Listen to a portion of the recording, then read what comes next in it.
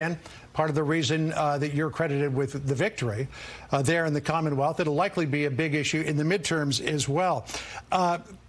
Critics of your position, and you sign an executive order again that would, quote, end the use of divisive concepts in schools, which is an allusion to critical race theory. Critics of your position, including former President Obama, say, look, critical race theory is not being taught in schools, and that this was merely a trumped-up, phony culture war. What do you say to that? And what does your executive order actually do in terms of critical race theory? Well, anyone who thinks that the concepts that actually underpin critical race theory are not in our schools hasn't been in our schools. And oh, by the way, I think the school systems in Virginia, and particularly in Loudoun County, have been doing everything they can to try to obfuscate the fact that the curriculum has moved in a very, very opaque way that has hidden a lot of this from parents. And so we are, in fact, are going to increase transparency so that parents can actually see what's being taught in schools. And we have instructed our Board of Education, I've instructed our Secretary of Education, our State Superintendent of Public Schools to review the curriculum and get racially divisive and other divisive teaching concepts out of the school system.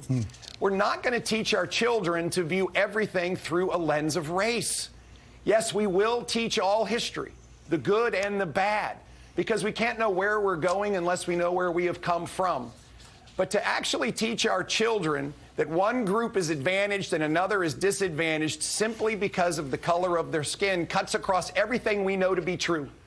And the immortal words of Dr. Martin Luther King ring in our ears that we must judge one another by the content of our character and not the color of our skin. But this is what will be the founding principle of our executive order, what we're going to do in Virginia schools. But, Governor, just so I've got it straight here, is it your contention that critical race theory is being taught in Virginia public schools?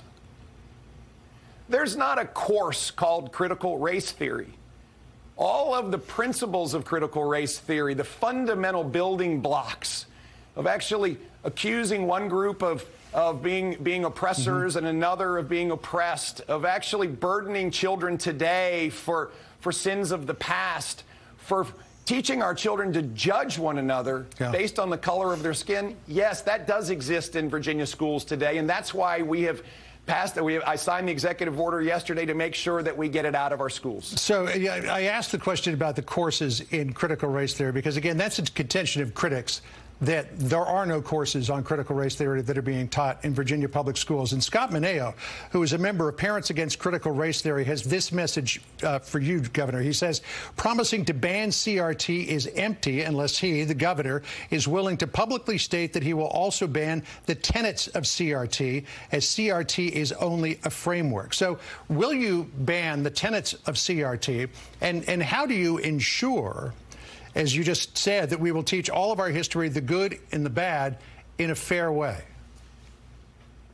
Well, first of all, that's exactly what we did yesterday, was we actually went at the tenets of CRT. We went at the tenets of racially divisive concepts, because that's exactly where the underpinning of CRT is embedded in our schools in Virginia. We absolutely have to recognize that what the left liberals do here is try to obfuscate this issue by saying there's no course called critical race theory.